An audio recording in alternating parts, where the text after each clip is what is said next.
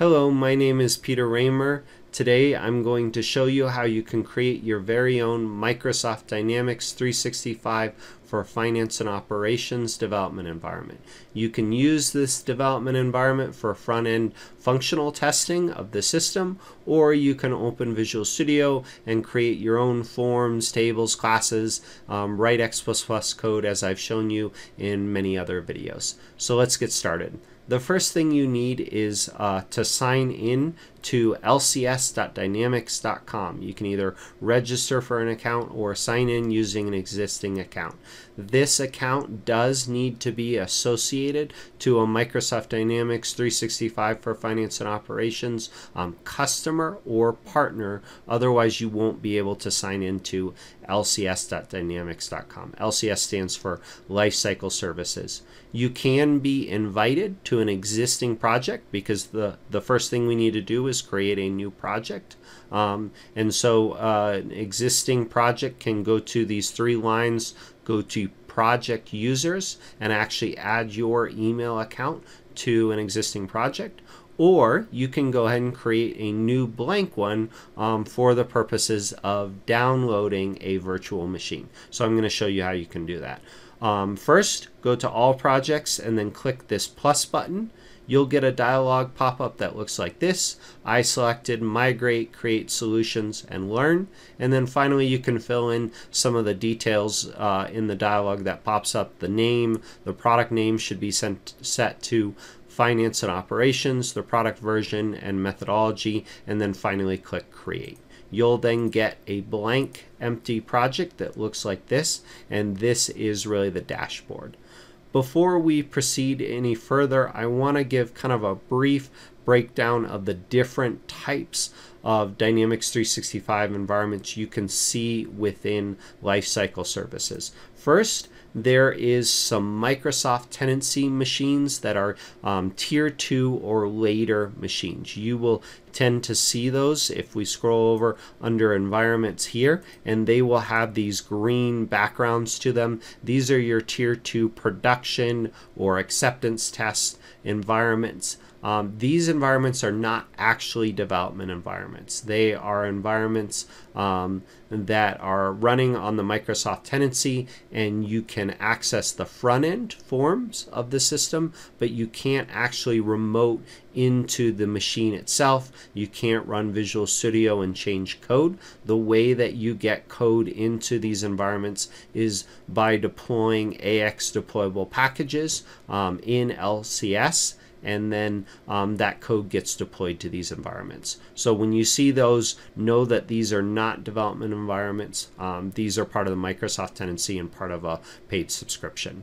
The second type of environment is actually a Azure cloud hosted environment. If you click on the three lines up top in LCS and select cloud hosted environments, this will take us to the cloud hosted environments page. And if there have been any provisioned environments already, you'll see them listed here. You can click on the full details button after you've selected it and get details on how to remote desktop into these Azure hosted cloud hosted environments. These are on your Azure subscription. They're also paid for kind of monthly based on your usage. These are really useful because they're dedicated machines for this purpose, so they're going to perform well like the Microsoft tenancy environments. This is what's most commonly used when working with other clients. The third option that I want to show you is a environment that we can actually download and run on any Windows machine as a hyperV virtual image. To get there, we can either go to the three bars and the asset library if you see it there, or if you scroll all the way to the right on one of these blank projects and you select the asset library blue button on the side there, you'll get a page that looks like this. We need to click on the downloadable VHD tab here. On this page, it's usually blank the first time you come into it. You need to click the import button, not the plus button, but the import button, and then it will show you some files that are part of the shared asset library for this tab that we've selected. In this case, we're seeing several 10.0.24 version machines. As Microsoft comes out with later machines, they'll usually update this list with newer and newer versions. So we can select this part of a file, click pick, and it will add it to this grid. Then click import again and do that over and over again until all 9 of these parts of files have been added to this grid. The next step is go ahead and click on the blue text here. This will start a download of this file. Now, this file is actually 3 gigabytes in size. And each one of these are about 3 gigabytes in size. So this is going to take a while to download, so I recommend you download one of these one at a time. I'm going to go ahead and click cancel on that since I've already done that. Once we actually have all these different parts here, you can copy them into a single location. I've copied into my C drive VHD, and then you can double click on this executable, and this executable will actually start a program where you can accept the terms, and it will essentially extract all of these zipped up files and combine them together into a single VHD. So you can specify the destination folder. In my case, I just specified the same folder, and then click extract and let this run. I've already done that. You can see it produces, in my case, a 93 gigabyte VHD file. Okay. Now that we've got our VHD file, there's a couple more things we need to do. If this is the first time you're using a hyperV image, we need to enable hyperV within Windows. So I'm going to go ahead and type Windows features, and then I'm going to get, actually I'm going to type programs, and I should see this option, turn Windows features on or off. When I click on that, it's going to pop up a dialog, and it's going to spend a few minutes looking at all of the different features I've already got installed and then show me my various options. There's one option here that's marked hyperV. This will, if you've not done this already, it will be unchecked. You want to just check this box, make sure it shows the checkbox and not just a black box. It will also check any of these subfolders, which is what we want. Go ahead and click OK, and Windows will install this hyperV feature and tool set underneath. Windows will also let you know that you need to restart your computer after installing this feature. So go ahead and do that first before you go on to the next step. After you've done this and rebooted your machine, you can go back to Windows Start and type hyperV and select hyperV Manager. We now need hyperV to essentially run our VHD file. So we'll come in here, click the New option under Actions, and then select Virtual Machine. It will bring up this new Virtual Machine wizard. Go ahead and click Next on this first screen. Go ahead and give the name of your virtual machine. I'm just adding a 2 since I already have one. And then click Next. On this next option, it says Specify Generation. I went ahead and just left it as Generation 1. And then click Next.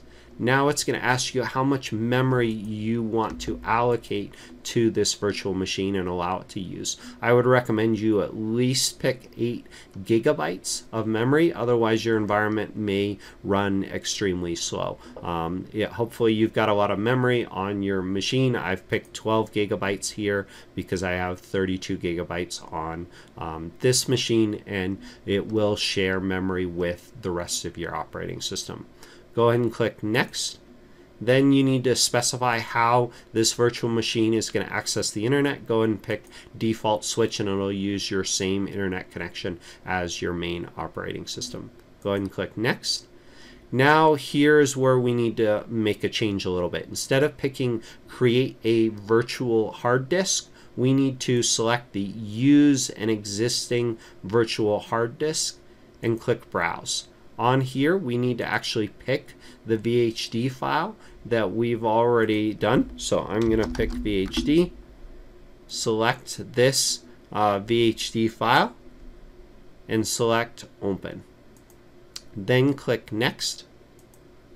And it's going to have a summary screen showing you your virtual hard disk and your different options. Go ahead and click Finish, and it will configure your virtual machine. I'm going to go ahead and click Cancel since I've already done this. Once you have your virtual machine, go ahead and right-click on it and select Connect.